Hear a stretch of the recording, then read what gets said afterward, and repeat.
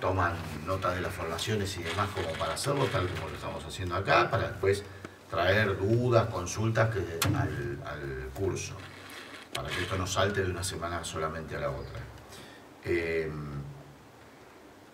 No se apuren. El partido y o la transmisión siempre les da momentos y ciertas dinámicas y espacios como para que redacten con tranquilidad. No te vuelvas loco, Flaquito. Sí, sí, no te vuelvas loco. Hacelo esto es como empezar a gatear, te vas a tropezar hasta que un día salís caminando. Y un día empezás a correr. Entonces, no quieras correr antes de gatear. Primero, gatea, despacito. Para después pararte, como el bebé, y caminar. Y ahí después vas a correr. En la medida en que puedas gatear y puedas caminar, vas a poder correr. Si no logras eso, es muy difícil. Si quieres correr antes de gatear, estamos complicados. Entonces, como concepto fundamental, apuntarle a eso. No te enloquezcas, aunque la pelota vaya de un lado por el otro, no importa, retrocede. Lo que vos necesitas es ir hilvanando, que Pérez se la da a Rodríguez, que Rodríguez está en la mitad de la cancha, Rodríguez la juega por la izquierda para Gómez, Gómez se frena, toca para atrás, empieza de nuevo, despacito, que vos los vayas ubicando.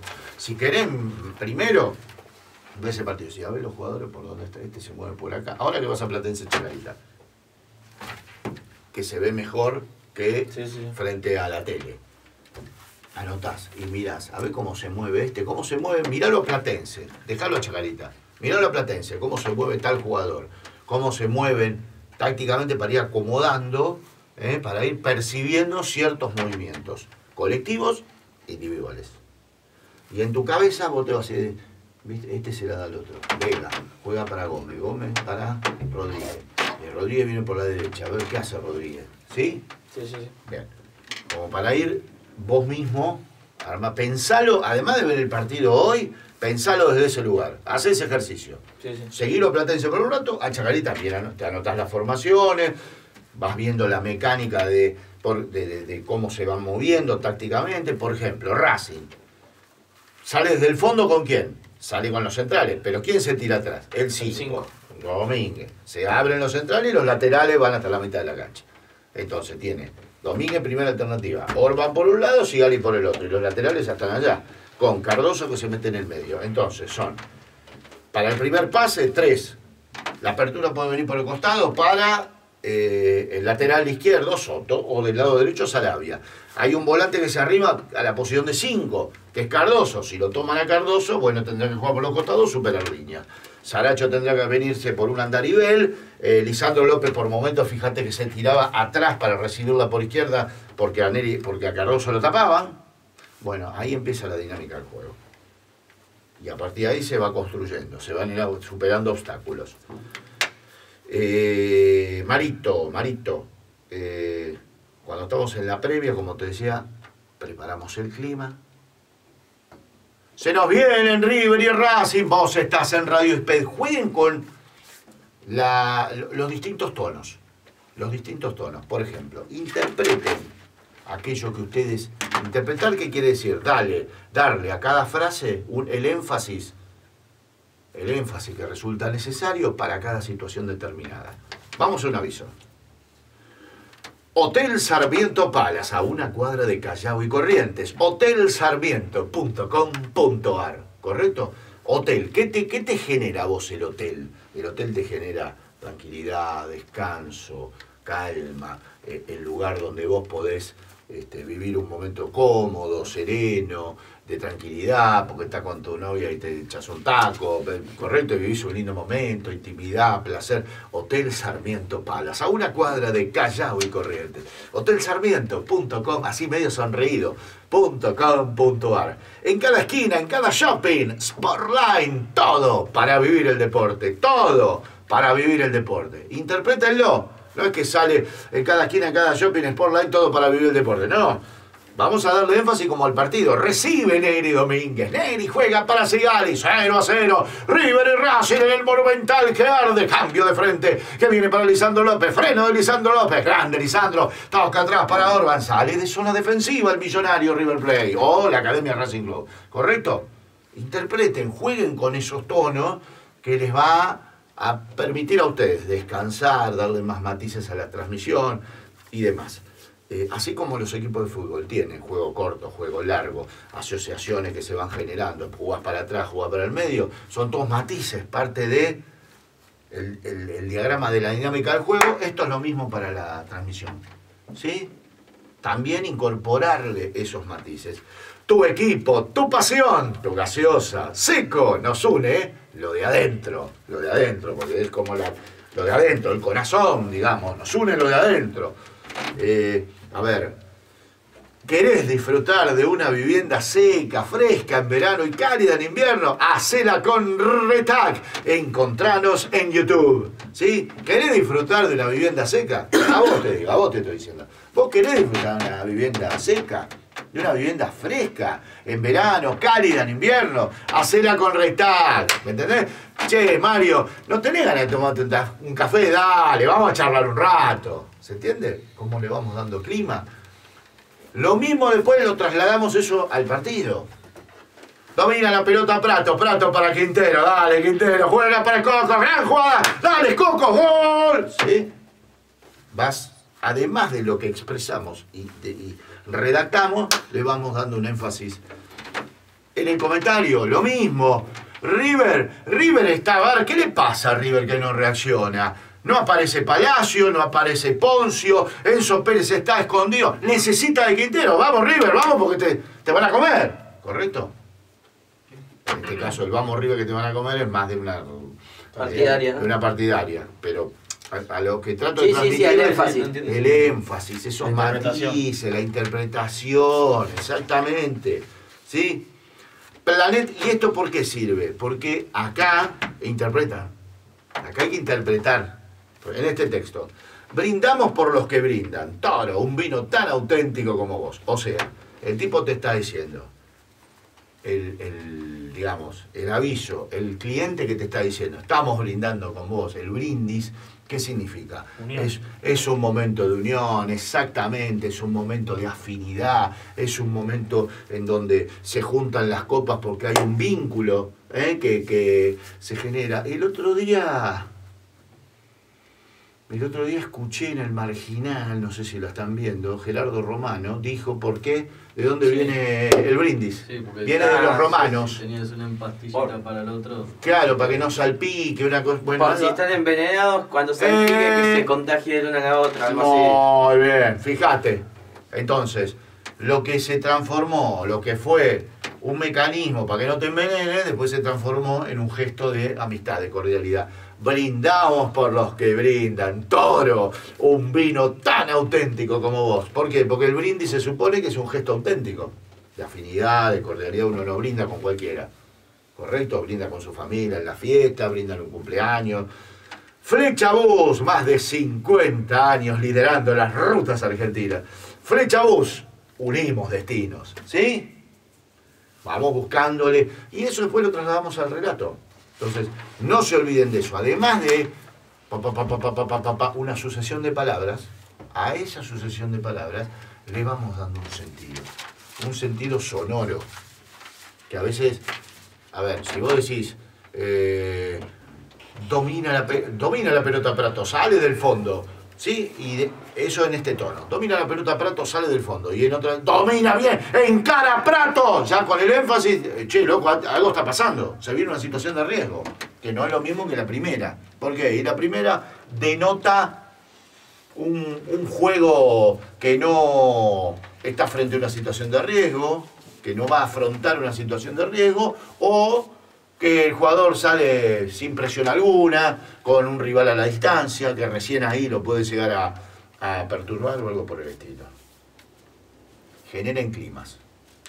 Todo el tiempo estamos generando climas que se trasladan al aire. Ustedes piensen que nosotros acá lo estamos mirando el partido, pero del otro lado, el oyentado, a través de estos climas que vamos generando, las redacciones que vamos construyendo y demás, las descripciones que vamos elaborando, el juego con las otras voces que vamos construyendo, bueno, se supone que del otro lado el oyente tiene que ver lo que no está viendo a través de nuestra verba, a través de nuestra palabra. Mario, arrancás la transmisión, haces una apertura breve, en este caso estábamos muy encima, pero queda como para cualquier transmisión. Presentás a tus compañeros en el rol que corresponda, ¿correcto? Para que ahí empiece ya, presentados los compañeros, a desarrollarse todo el mecanismo. Por ejemplo, a Facu no le diste con la tanda, ¿entendés? El relato, genial, muy bien. No grites, no te emociones. Una cosa es que el partido y la situación resulte emocionante y otra cosa es que vos te emociones y entonces te enloqueces. Perdés te gana la emoción, te gana. Entonces, por momentos... En alguna llegada pegué un grito muy... Claro, gritas mucho, te vas muy arriba, es muy altisonante. O sea, estás en un tono acá y te vas para arriba. Sí. Te enloqueces. Como, a ver, esa emoción puede ser repentina, porque, claro, hay un pase profundo que viene en la mitad de la cancha, el tipo se va solo porque falló el defensor y claro, el cambio, digamos, del tono es abrupto, pero generalmente es progresivo. Claro. Progresivo. Sí, el 5 se le da al lateral, el lateral va hasta el fondo, tira el centro, bueno, ahí sí se genera una situación de gol. Pero te emocionás, se te perturba, se te deteriora la voz y las palabras, como nos emocionamos, se nos chocan las palabras, porque perdés lucidez. La emoción puede ser perfectamente compatible con la lucidez. ¿Sí? Eso, a eso es lo que hay que aspirar. En el momento de más clave profundidad emocional, más frío, es cuando hay que... Exactamente. Las dos cosas son compatibles. Si la jugada, por ejemplo, está cercana al arco y está por resolverse, es nombre propio, lugar y acción. Perfecto. Y acción, para después desarrollar o complementar con una descripción más detallada lo que pudo haber acontecido. ¿Sí? Bueno. Comentario. Hacelo más corto. Hablabas más vos que él, que estaba relatando.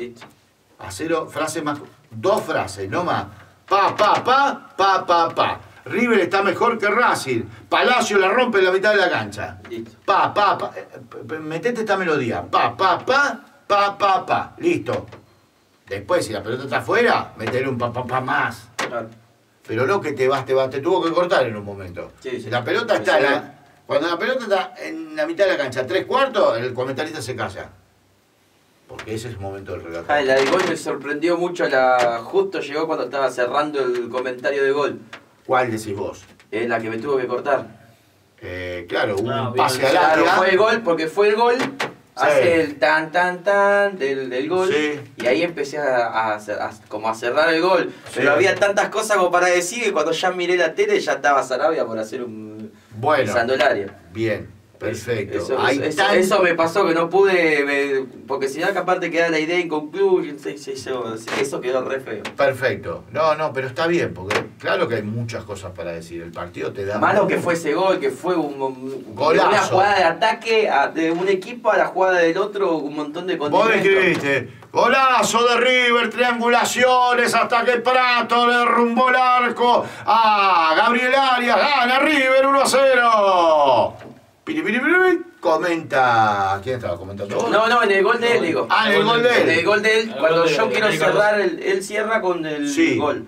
Yo arranco con mi comentario, porque viste que fue un tiro libre para ellos, que cortaron, que se hizo todo, y arranqué justo cuando miré así, la repetición y ahí estaba pisando el área Sarabia. ¿Vos pensás que para todo, para una jugada como esta, o para todo, siempre hay momentos que el partido te va a dar para desarrollar lo que te quedó inconcluso?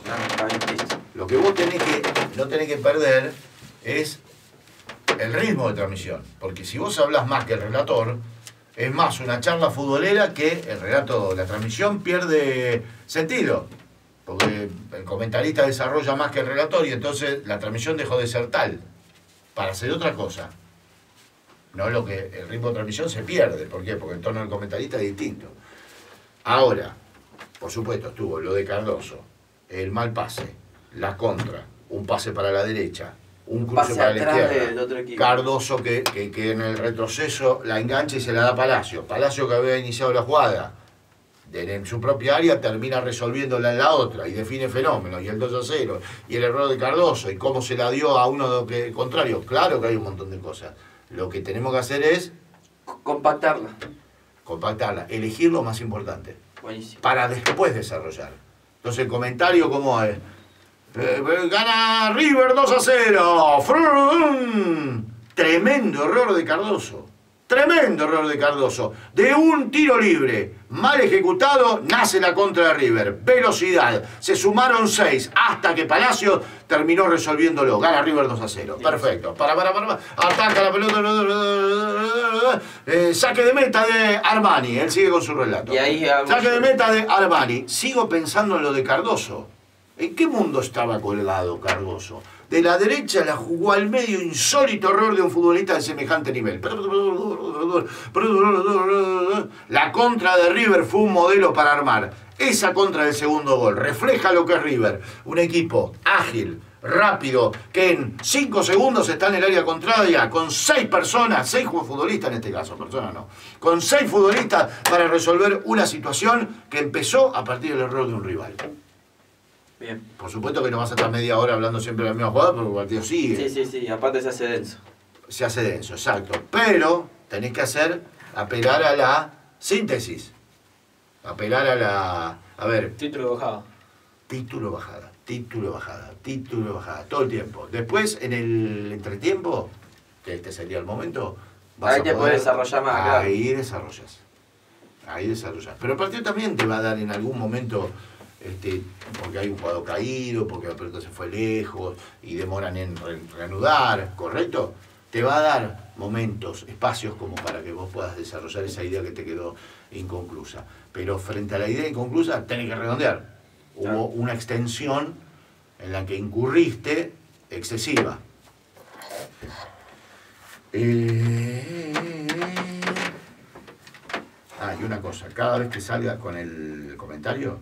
Bueno, Racing está jugando bien, River está jugando mal, ni bueno ni malo. Bueno, me parece que River está jugando bien, ni bueno ni me parece. River está jugando mal, contundencia. River está jugando mal, Racing está jugando bien. O al revés o lo que sea. El día está lindo, el día está feo. No, bueno, en el Monumental el día está lindo. No, ni bueno ni... El día está feo. El día está lindo. Está lloviendo. Hay sol. ¿Sí? Derecho al hueso. ¿Correcto? El bueno, el me parece, le quitan... Yo pienso que... Eso es dejárselo al jugador. Yo pienso que sí, la verdad que sí, o sea, fundamentalmente desde todo punto de vista. Esto para toda la gente. ¿No? Nosotros, a ver, buscamos, desde el conocimiento, la excelencia y demás, contundencia. Y ahorrar palabras. Lo mismo en la locución comercial. Interpretá, no lo grites. Interpretalo. ¿Sí? Pero muy bien, muy bien. Algunas cuestiones del comentario. Baldazo de agua fría. Esas son frases hechas, ¿no? Como... más puntero que nunca. No recurro a eso. Claro, hay frases hechas. Después vamos a hacer una lista si quieren. Baldazo de agua fría. Listo. No, quedó choqueado Racing, ¿no? Salió la contra fulminante de River que refleja lo que es River a diferencia de Racing. Un Racing distraído, un Racing partido, un Racing con errores individuales, con bajo rendimiento y un River concentrado, rápido, ágil y contundente. ¿Sí? Baldazo de agua fría. A ver, si no viene a la mente otra expresión, por supuesto, nos agarramos de... Pero la idea es tratar de ir limpiando de esas ciertas impurezas, frases hechas. El relator dice, si la hacen bien es gol. Y sí, si la hacen bien es gol, obvio. O sea, dejar de lado las obviedades, dejar de lado las frases hechas, en las que todos muchas veces incurrimos, ¿por qué? Básicamente por la dinámica del juego y porque... Claro, para hacer un síntesis, ¿no? Por ejemplo. Franquito, lo que te decía, lo del relato. Empecé a gatear. Empecé a gatear en la semana. Bueno, esta semana no hay copa, pero bueno, mirate algún partido si podés. Nada, como nosotros nos hagamos un partido, bájatelo y gatea. Hoy, Platense Chacarita. Andá y gatea. Aunque sea un rato. no te digo los 90 minutos, pero gatea, para después caminar despacito y sentir vos que estás más seguro. Jugá en tu mente, no te digo te pongas a relajar.